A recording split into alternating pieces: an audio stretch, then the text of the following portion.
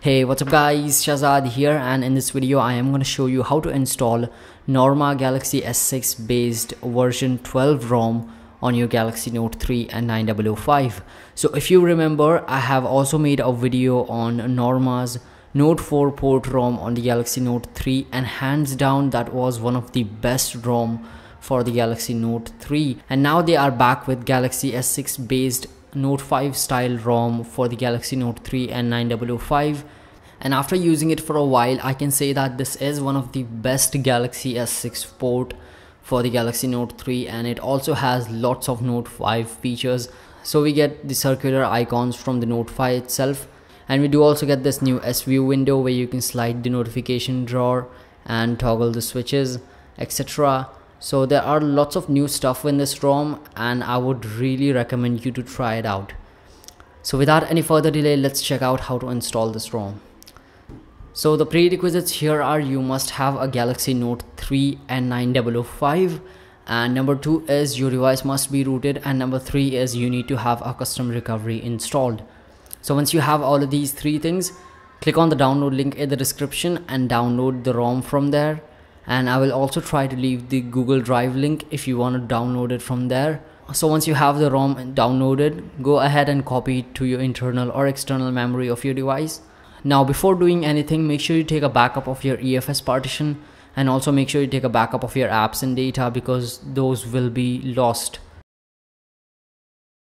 So now boot your phone in recovery mode by holding the volume up, home and power button at the same time. Here, first of all, do a factory data reset. After that, go back and hit wipe cache partition. After that, go into advanced and wipe Dalvik cache as well.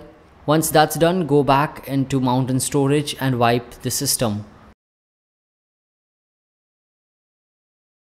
Once you are done wiping cache and data, go into install zip and find the ROM that you have downloaded. I have it in my internal memory. So just click on that and hit yes to install. So it has taken us to the Aroma installer. Let's select the full wipe, and I'm gonna select the kernel to be the stock one. I don't want to install any other kernels. And then there is a favorite camera choice, so you can choose the Note 4 camera, you can choose the S6 camera and the stock camera. I'm gonna choose the S6 camera. Then we have battery switch style. I'm gonna keep it to stock, and sound equalizers, so I'm gonna leave it to Viper FX. Then we have the layout settings. I'm gonna keep it to Note 5 icons and S6 5.5 by 5. Yes to install. So then in the next menu, you can select the CSC file. So let me just select any one of these. Actually, there is no India here. Okay, so let me just keep it on United Kingdom. By default it was on United Kingdom itself. So let's click yes, and now your ROM is installing. So it will take around like 2 to 5 minutes, and I'll be back with you guys once this is done. So guys, we are done with the installation, and now I'm just gonna hit next to finish the installation, and my device will reboot now. So just in case if your device doesn't boots back up just like mine, click and hold the power button for like 2 or 3 seconds, and the device will automatically reboot. So here we are up and running this Galaxy S6 based Note 5 ROM, and so far it looks really good. Let's quickly finish this setup.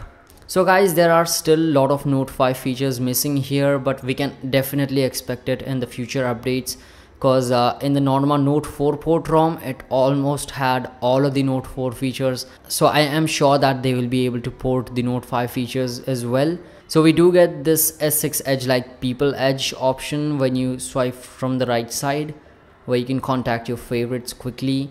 And as I said, there is this circular theme going on just like the Note 5. We do get this double tap to open up the camera shortcut as well. And now going into the settings and going into about device, you can see it is based on Android 5.0.2. And guys, the phone feels really snappy and responsive. Trust me, it is one of the fastest ROM that I've tried so far.